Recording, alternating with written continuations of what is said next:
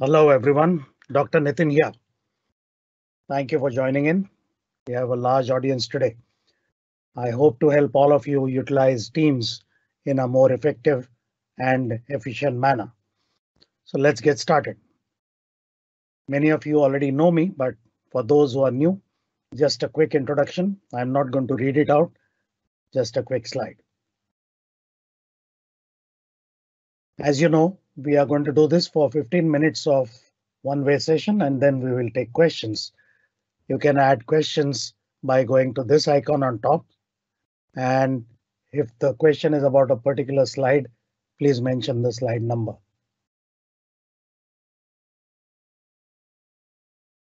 So this is overall what we are going to cover, not necessarily in that order, but this is what we'll cover today. Now, before we go into Teams, I'm sure you have been using these components by virtue of different products across time. These products have been there at different time frames, and all of us have done chat, all of us have done VC. We do meetings all the time. Live streaming, probably everyone has not, but it is becoming more and more popular nowadays. For example, today's session, which I'm doing, is a live stream using Teams. So why am I showing you all these products? Because as you know, each category has different set of products. Some products may overlap across categories, but you will notice that depending on what you intend to do, you have to choose one of the products from that category. Nothing new there. What is new is all these categories are now covered by a single product called Teams. So one of the commonest mistakes people do when they are evaluating Teams and thinking, should I use it? Should I not use it? Is they compare Teams with one of the products from one of those 6 slots, forgetting the fact that it also does 5 other things. And even more importantly, Teams doesn't work alone. It's a part of a platform. And in fact, that is the platform we have been covering, Office 365. Teams is just one of the products, and obviously it integrates with everything else. So now with that in mind, let's look at some common sense based decisions. Let's say I want to do type of work ad hoc. There is no long term thing. I just want something from someone. Then I have to think, is it urgent or not urgent? Now, again, another thing I have to think is it one person involved or more than one person involved? So in either case, you choose the tool. Nobody taught us this. We just did it by trial and error, and most of us get it right. So if it's not urgent, you send a mail, wait for the reply. It may never arrive, but that's OK. It's not urgent. If it is urgent, obviously use a chat. And if it's urgent multiple people, then we use a group chat. Nothing great there. Now, all these things, chat can be done in Teams as well. I'm sure you know that. Now, what is special about Teams chat? If it is urgent work, you may need just text or you may need audio, video, screen. All of those are available. And this is nothing special. All kinds of chat software by and large gives all this. But there are some nuances which you should know about. For example, if someone tells you on WhatsApp or Zoom, go ahead and give that customer 20% discount. Let's say your boss told you that on WhatsApp or Zoom. Are you going to go ahead? You're not.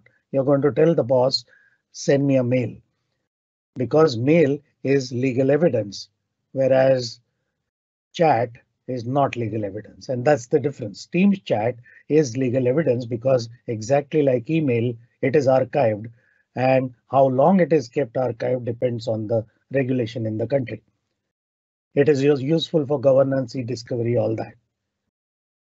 Now, another thing which Teams chat does is files which we send on chat are stored on OneDrive. We get full formatting. Most of the chat software gives you very minimal kind of formatting. Here you even get heading 1, heading 2, heading 3 if required. Now, what else? There is most of us, whatever chat we use, if we use a lot of groups, we mute them because it's irritating.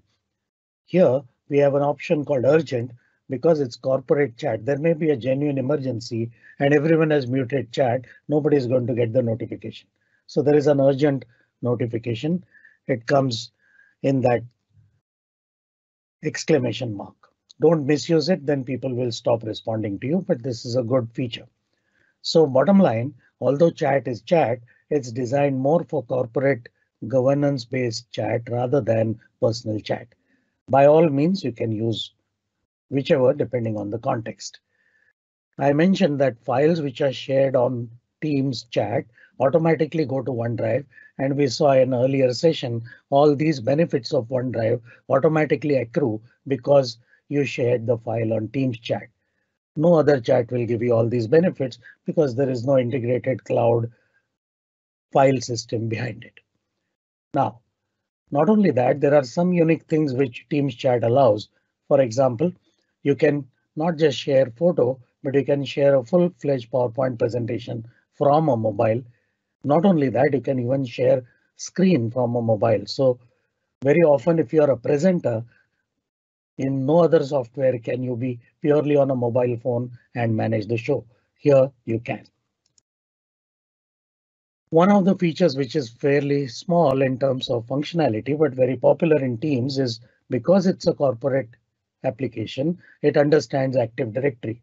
And Active Directory typically has the manager field populated, so it gives you a nice org chart. So you search for anyone's name, hover on the org chart icon, and it'll give you all the bosses as well as all the subordinates. And this is interactive. You click on any name, it'll do the same thing. So in large organizations, it's a very good way to find out whom to talk to or just to get to know the hierarchy. Some people in the chat window or the question answer have already said we want to compare. So by all means, you can use WhatsApp for personal use, but don't use it for corporate reasons because whichever country you're from, there is some kind of privacy and data protection law. And the idea is if customer data is lost, then 4% of your global turnover is typically the penalty. The company will pay the penalty, but obviously if data was leaked because of your WhatsApp usage, someone is going to notice that and you're also legally liable somewhere. So remember, the richest person in the world was hacked using WhatsApp. So obviously, when it comes to data, don't take chances. I'm not going to read out all these. I'm sure most of this you already know, but this is just to put it in a succinct manner to show qualitative differences between the two. Let's go to the next one. Again, a very common question in comparison context is Skype versus Teams because both are Microsoft products. Many customers happen to have both installed. Now, IT is struggling to tell you, please use Teams, and people are happy using Skype. Now, for those who are using Skype, this will be very important. For example, in Skype, searching for past chat is very irritating and difficult, whereas in Teams, all the search is within it. Even if you don't remember whether you have chatted with someone, you just type the name. Teams will find the chat and append to that. That's a very nice feature. And of course, all other things I'm not going to read out, but they are obvious and they are distinct advantages of Teams chat versus Skype for business chat. In fact, if you have never tried Teams chat and you're happy with Skype, just try it a couple of times and then you will never go back. In fact, if you have a group of people, one click gives you a conference call. You don't care. Even in WhatsApp, you have to touch individual name. You don't need to do this here. And the call quality is good. Having said that, in today's world, because of the virus situation and many people working from home, all remote conferencing software has scalability issue, including Teams. But by and large, it's much better quality. So now let's come to non-ad hoc or long-term context with common objectives. If that is the case, it's structured work. I'm not saying send a file and forget about it. It's about a common objective, a new initiative, or a project. So in that context, whether it is urgent or not urgent, we can't use chat and we can't use email. What happens if you use email? In fact, today, if there is a new project starting, this is how we do the teamwork. Let's say we have a project, 15% team formed, 3 months project, multiple departments and locations as well. Now, these people are not meeting each other every day, but there is a project plan. Someone is executing some task, someone else is executing some other task. They are interdependent. So everyone needs to know what is happening. Now the question is, how do you keep everyone in sync? The only method we know today is send a mail. So I'm going to send a daily mail to all these 14 people in CC. What are the other 14 people doing? They are also attempting to do the same thing. So let's do a simple calculation. 14 multiplied by 14, 3 months and 18 working days. What are we talking about? It's a large number. These many mails you are going to get. And what is going to happen? You are just drowning in mails. This is just for one project. Communication, files coming as attachments. You are getting too many mails. And even those mails are in not correct order. They are all scattered. Not only that, typically we are a part of multiple projects. So whatever I showed just now was just one project, by the way. This is one project. I get a lot of mails from that. There's another project. I get even more mails. There's a third one. I get even more mails. Plus, I get my regular email as well.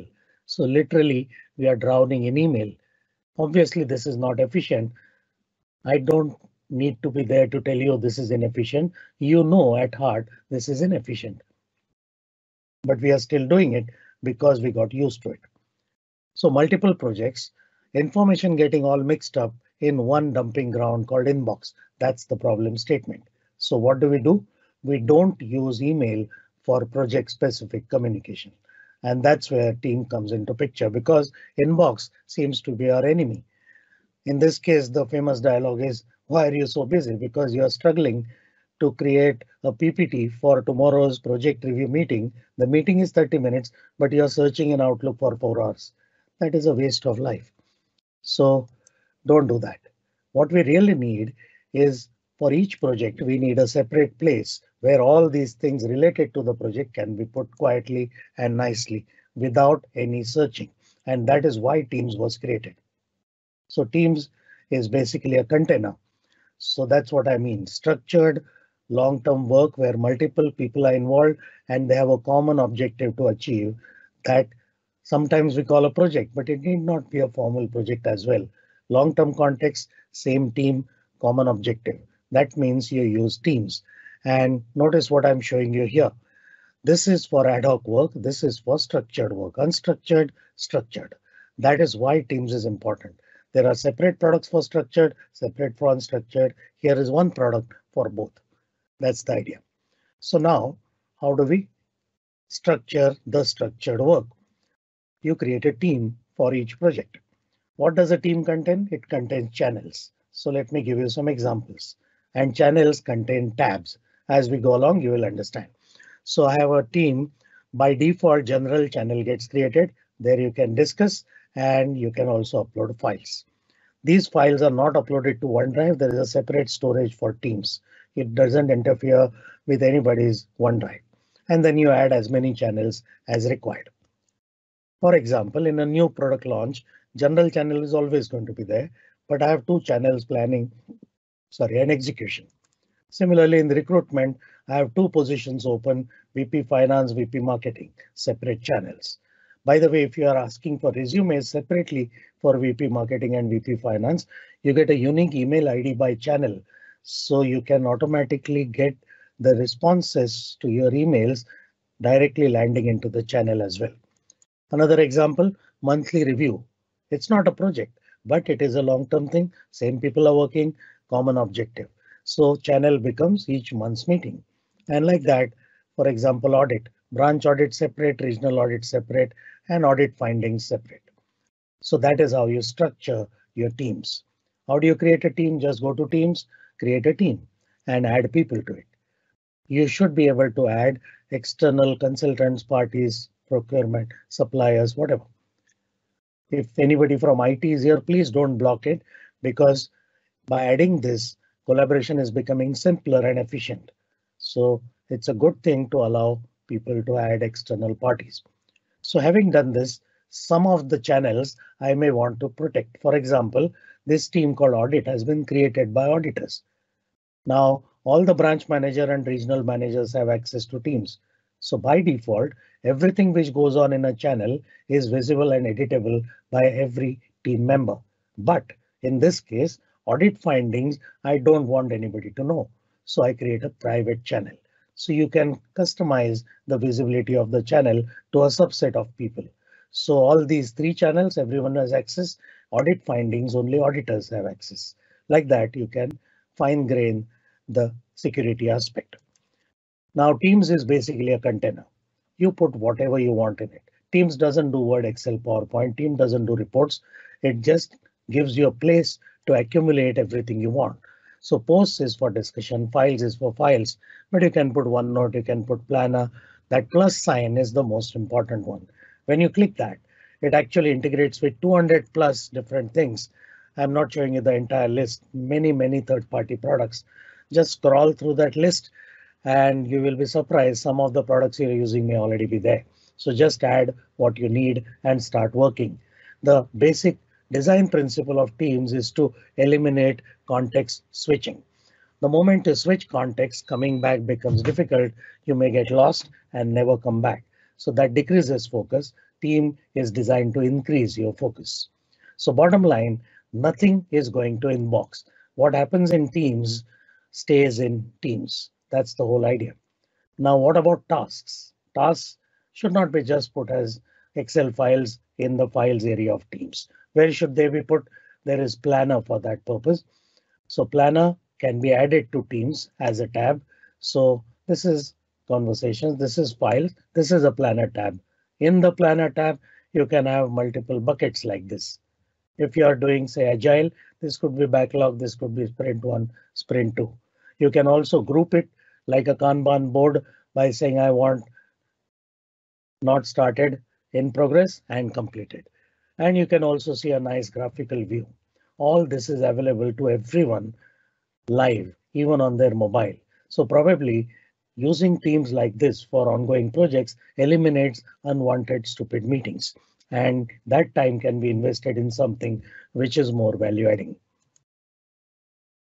Now, if you have multiple projects, you will have multiple plans. So how do I know my work across plans? That has also been thought of. That is called Planner tab. In that, you can see my tasks. And if you go to the online version of it, you can actually add these into your Outlook calendar as well and synchronize with it. So Planner, my tasks. If you are not explored, try that. Of course, all this works beautifully on mobile. Everything I'm showing and talking about works on mobile. So you need 3 mobile apps if you want to utilize this properly. What are the apps? One is, of course, Teams. The other one is Planner, which will show you all the plans because Planner can have plans independent of Teams as well. And finally, To Do, which gives me my tasks, which are coming from Outlook, Planner tasks, which are coming from Plan, and my tasks from projects as assigned to me. So this is a unification of my tasks plus project tasks. So all 3 apps you use the way you want. Now, when it comes to meetings, meetings can happen in channels, they can happen independently. And the most important part is you record the meeting. And unlike Skype, the recording quality is very nice.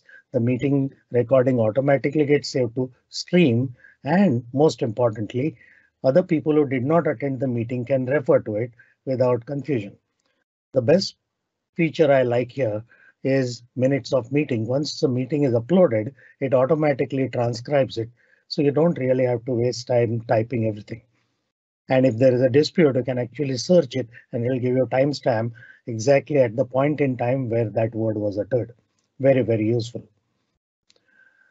Finally, what I'm currently doing is a live streaming session. It's called live events. So you go to Teams calendar, not new meeting, open the drop down, then there is live event. That works a little differently. Typically in a meeting, there is a presenter and there is an attendee.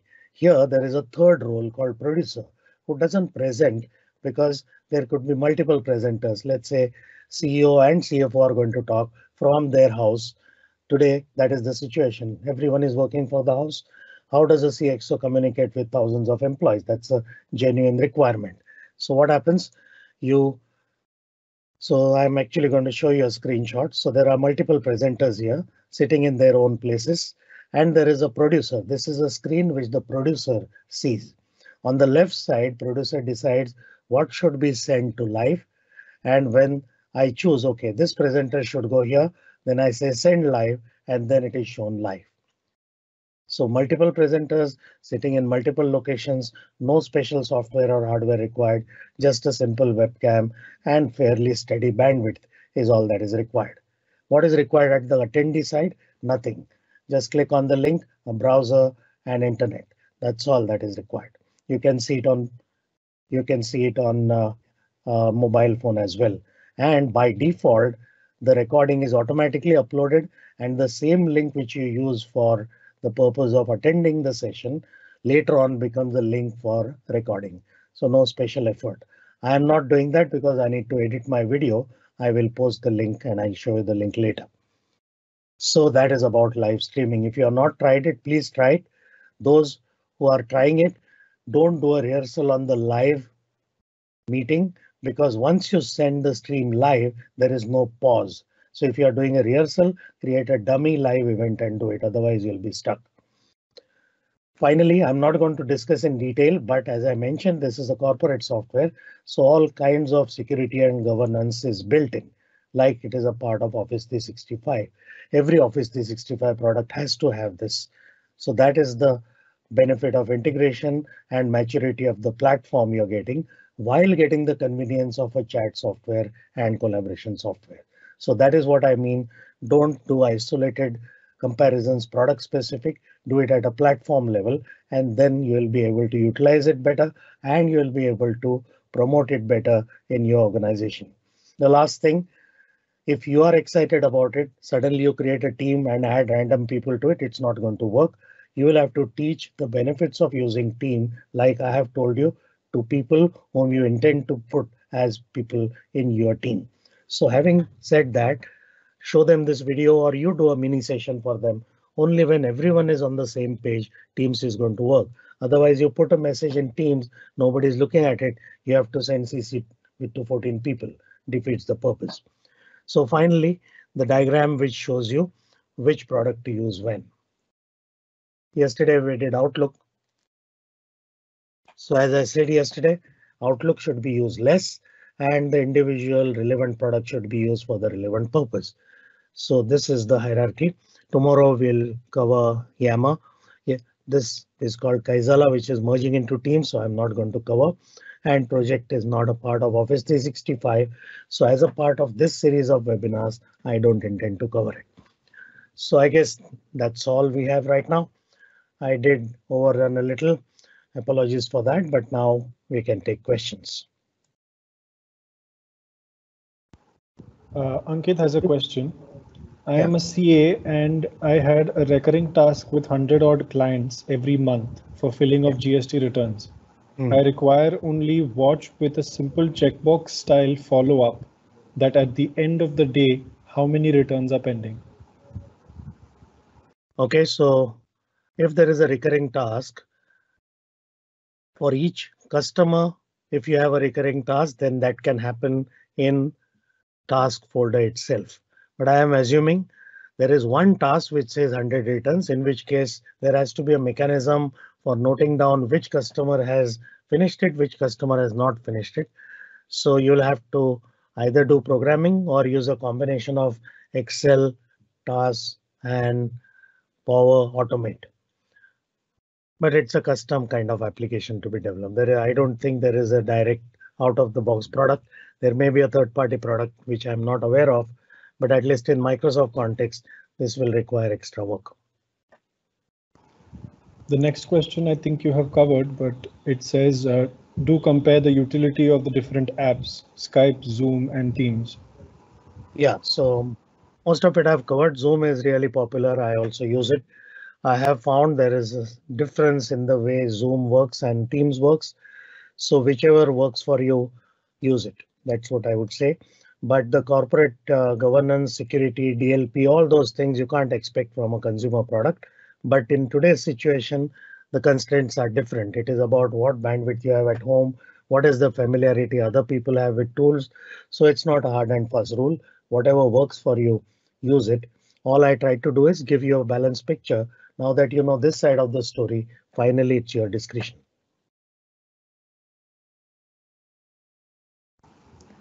Next question. Praveen is asking, how do we utilize Teams for doing an organization-wide communication covering 700 employees across India? All the participants are working from home, so there must be dependency on the individual bandwidth available. Yes, so that's what I said. Teams live events is one of the options. Other options is Zoom live events. The other option is use Twitch or use YouTube live, Facebook live, and various other things. Conceptual, all of them work similar in a similar manner. The Teams is what I'm using right now. So if you have at least the presenter and the producer should have good bandwidth. If people at remote sites or the attendees have less bandwidth, then because it is streaming, it adjusts to individual bandwidth and it will delay the stream accordingly. So if I am speaking right now, probably you are listening to it. Someone is listening to it 10 seconds later. Someone is listening and seeing it 20 seconds later or 1 minute later. But whatever they are seeing and hearing is synchronized. So the last mile is automatically taken care of. That's the whole idea of streaming. Next question. Yeah. Can we directly navigate or search topic in recordings as in OneNote to listen to specific topic of meeting? Yes, absolutely. So that is exactly what I said. When you record a meeting in Teams, the video gets uploaded to Stream, and after uploading the video, if you set the language to English or one of the 6 supported language, then it will automatically transcribe it, and that transcript is searchable. So you can actually say discount in a 3-hour meeting, search for when was the word discount uttered, maybe 6 times. You can actually jump to those places in the video. The next question was asking for a specific link for the recorded session, which has been provided. This is not the link. This link is for the session. This is link for my blog articles. The link for the recording I will mention just after this. The next question is by Janaka. Can you show how we separating documents in the same team? Just you saw audit slide.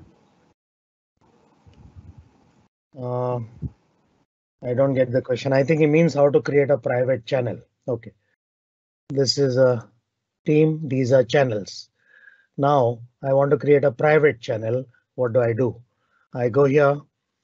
I click on add channel, give a name to the channel, and here instead of standard, which means accessible to everyone, I choose private, and then I can add a subset of people who have to be members of the team already. That is how you create a private channel. Next question is Mehul asking if Teams for Education is different. Yes, Teams for Education is a different SKU and has some other features as well. Yes. Next question is asking, can you have different people in different channels? In bracket, all of them would be part of the team. So that's what I said. When you create a team, you create a set of people who are team members. For a specific channel, if you want a subset of people, you have to make it as a private channel. If you want to keep it as a standard non-private channel, then you cannot do subset of people. If you really want to do that, then you say open in SharePoint and try to do SharePoint security, but try to avoid that because SharePoint security is a complex topic. And even if you understand that topic, everyone doesn't. So it becomes a maintenance overhead. The next question is asking, can multiple login be done on the same Microsoft Teams setup like we can do in Outlook? Multiple logins not at the same time. So you can have multiple tenants configured in a single Teams client, but at a given point of time, you can actively use only one tenant. So I do consulting for so many customers, and I also provide help desk for their adoption. So many customers are a part of my teams. But let's say I'm talking to Toyota in my Teams app, then I can't look at my own messages of my own organization. I have to switch organizations to do that.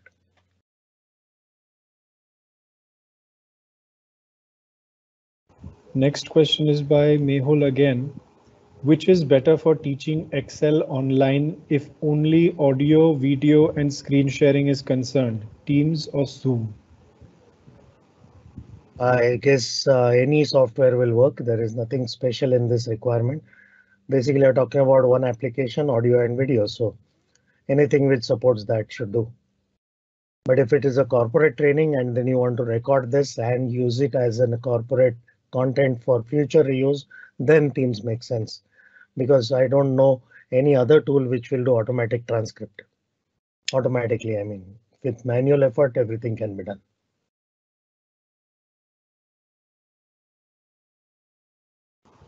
The next question is, what can be done to invite outside organization user?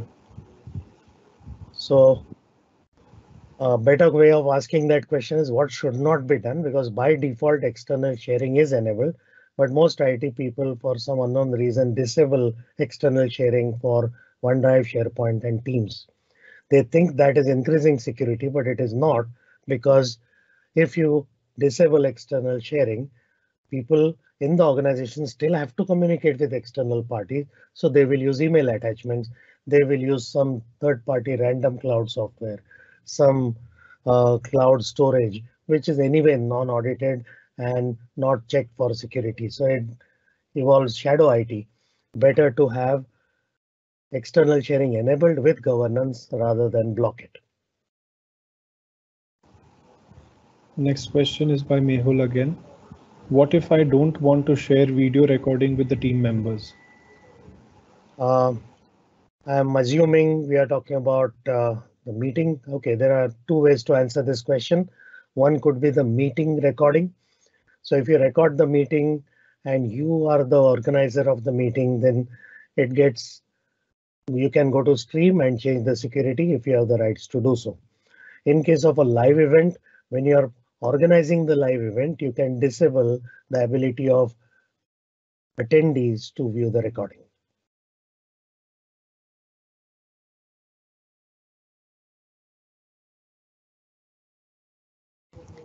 Next question is by Jairam. Would transcription be available for audio calls as well on Teams? No, because Stream does not accept audio as of now.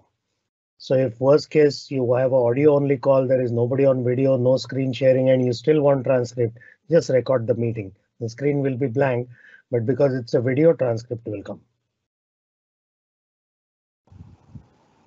Manmohan has the question next. Why don't you add screen sharing with full admin privilege option for remote users? They can access their system and troubleshoot end user. Yeah, but then we are talking about a remote troubleshooting kind of software. There are hundreds of such software applications available if your primary scenario or objective is remote troubleshooting. Teams is not designed for remote troubleshooting, although you can share a screen and give control to a third party. So typically the Teams give control kind of thing can be used for troubleshooting, but it's an overkill, I would say, because Teams has so much extra code which is for other things. But there is a genuine scenario. You're doing a online training and then you are teaching something, people are doing hands-on, someone has a problem, then that person sharing screen and the trainer taking control makes sense. So that's kind of a training oriented troubleshooting. But for a help desk or an IT team which gives support, using Teams as the default mechanism for purely remote support is an overkill, I would say. Next question is, can we use Microsoft Planner as Microsoft Project, and how to get NatChart in the Planner? So that's the whole idea. Planner is not for linked tasks. It's not really a project management tool in the true sense of the word. So if you want a Gantt chart, that means tasks are linked, and tasks are linked using different relationship. First one ends, then the next one start, or both start together, or is there a lead time or a lag time? How much duration, how many resources allocated? So all that is project management that requires MS Project or any other formal project management tool. Planner is not designed for that. No linkages, no Gantt charts. Mehul is asking, I'm a freelance trainer. Can I get Teams for education? Yeah, I guess so. I think as of now, Teams is free for everyone. Next, Niran is asking, can we use Microsoft Planner as Microsoft Project and how to get Gantt chart in the Planner? Okay, it's the same question again. Then Mehul is asking, closed caption and transcript is not there while viewing video. Yeah. So I'm assuming the video is on stream. So if closed caption and transcript is not there, you have to edit the video settings and set the language to English. Only when you set the language, the transcript gets created automatically. By default, the language is not set. That is why there is a problem.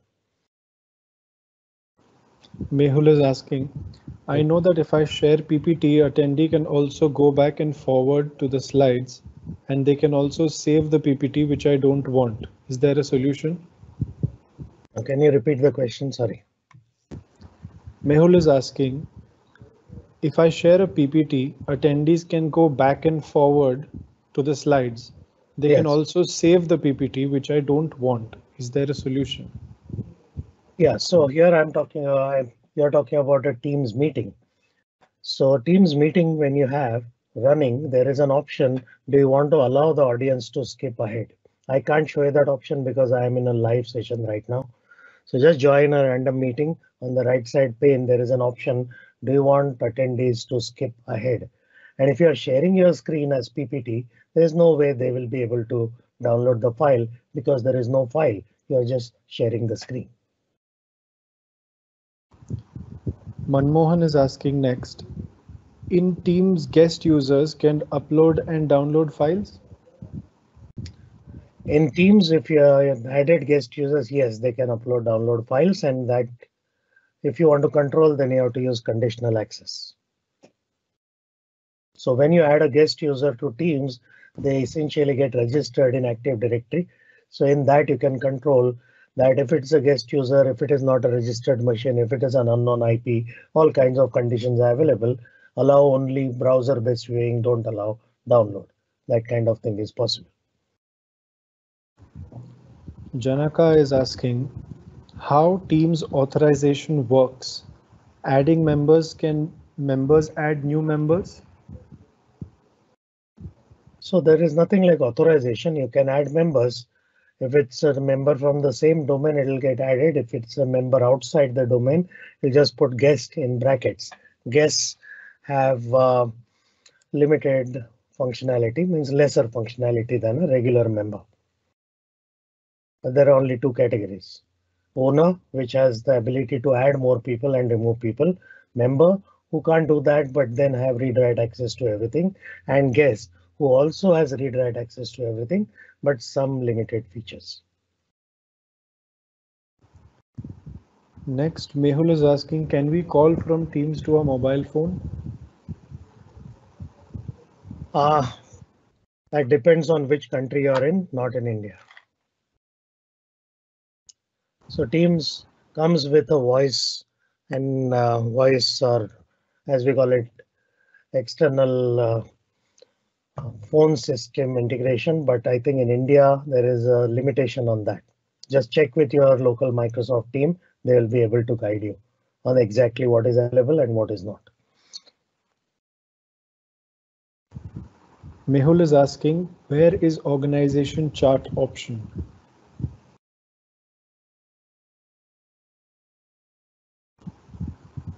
OK, let me try to show you that. Hold on.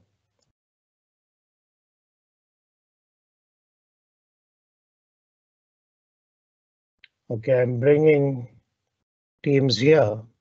So you go to chat and what do? You go and search for any person's name, or if you already see the name, just hover on the name. And then what happens? It'll show you different options. So look at the options. This is chat. You can just send a quick message from here itself. This is email. This is organization chart.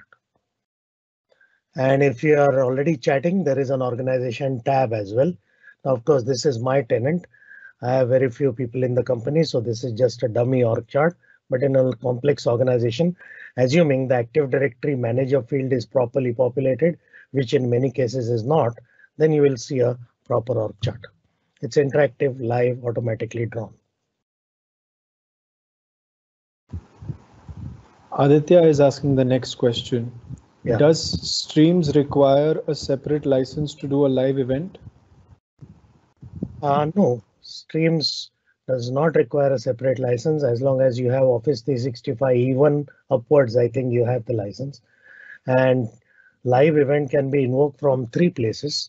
One is Teams, which I talked to you about. One is Yammer, and third is Stream itself. Behind the scenes, all three of them behind the scenes use the Stream infrastructure anyway.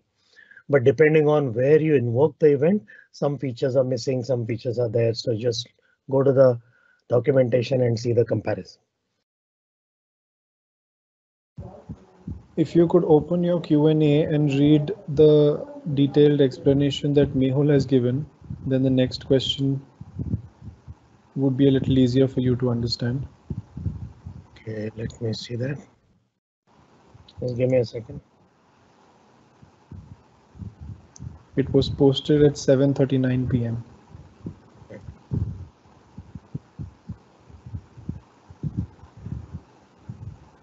I don't know if Business Essentials has Stream. I'll have to check.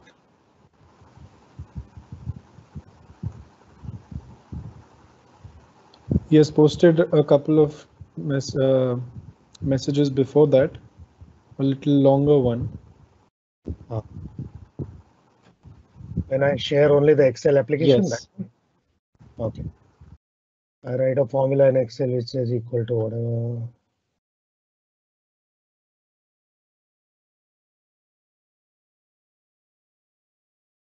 Yes. So if you type equal to and type something in Excel, it shows you a list of those things. Those are separate windows.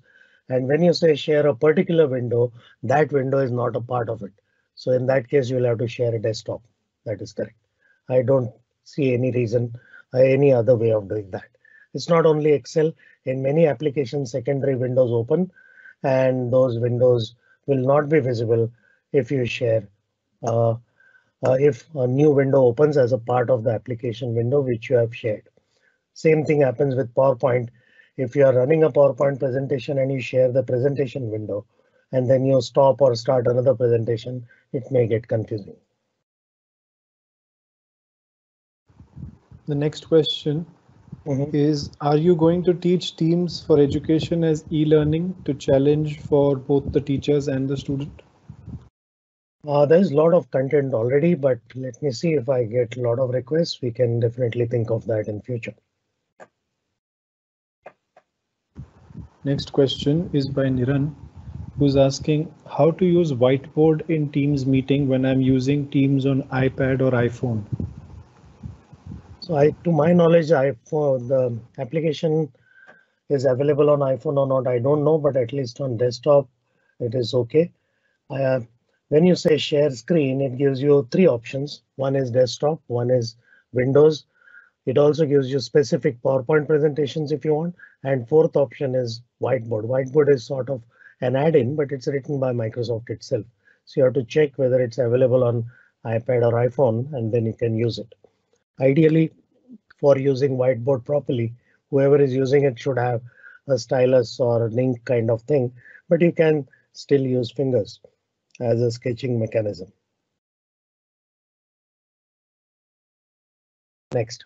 Next question is by Arun. What is the difference between Live's event and organization-wide team? So live event is what we are doing right now. There is a time, there is someone sitting live and doing audio, video, screen sharing, and people have to be logged in using the attendee link. Organization-wide team has nothing live. It's just that all people who are a part of Active Directory automatically are part of the team. So it's like you create a team and instead of adding everyone's name is already there. So org-wide teams are typically used as a help desk or as a notice board or stuff like that. General employee communication. That's nothing live there. Basant is asking, sorry if I missed, can you show the guest user or outside people how to add? There is no special method. Exactly the same way you add, put the full email ID and press enter. That's all. It'll automatically detect that this person is not a part of your domain and identify it as guest, and the role assigned to that person will be guest. And next to the name also in brackets, you will see the word guest. And just to make sure that everyone in the team understands that there are guests, one or more, on the top right corner, you'll always keep seeing guests as a word there.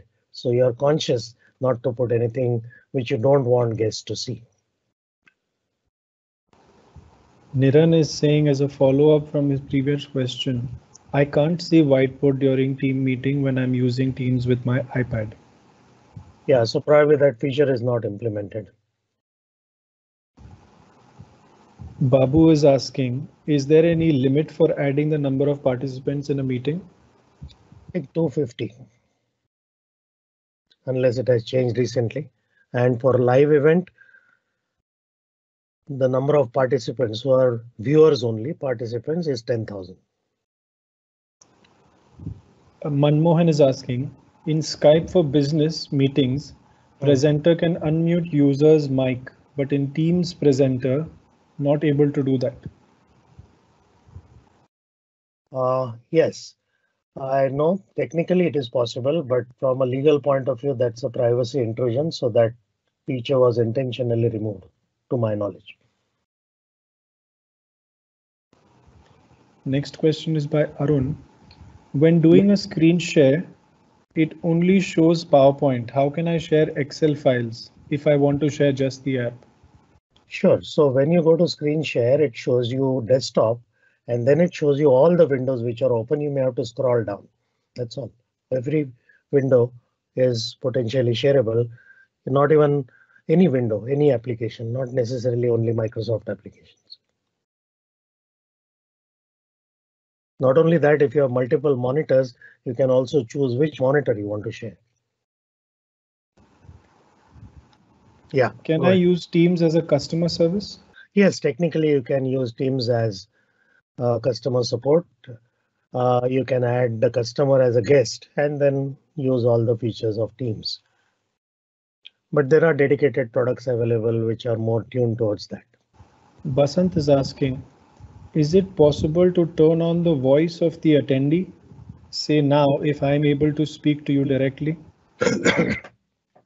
So that's what I said. As a presenter, you can mute all, but you cannot unmute someone because whether to unmute someone is that person's right, not your right. So legally and a privacy point of view, that's not allowed now. Mehul is asking, is there any way to add multiple guests import? I think yes, there is a PowerShell way of doing that. Yes, everything which is possible from the UI is possible through programming and PowerShell. Yes. Arun is asking, can I also choose from multiple desktops on Mac OS? Multiple desktops on Mac OS, I'm not very sure. I'll have to check that. Yeah. And James is asking, can I take a backup of chat? Backup of chat is automatically done, like email is archived on Exchange server. All chat in Teams is automatically backed up. So you can go to the eDiscovery Center and search for chats across the organization. Of course, you need admin rights for that, and the end user can't do that. The idea is this: whatever is happening in Teams, like whatever is happening in a corporate email chat, is official communication. So in case there is a dispute, in case there is a complaint, in case there is a legal problem, it needs to be searchable. So obviously it is completely archived and fully searchable. All right, so this is the link where the video will be available. I have written many blog articles as well. They are available here. This is the link. or you can go to my blog, which is called efficiency365.com. And finally, I want to thank Shesham, Anindo, and Zeus, who have been working with me to make this series of events possible. So thank you everyone for joining. That's it for now.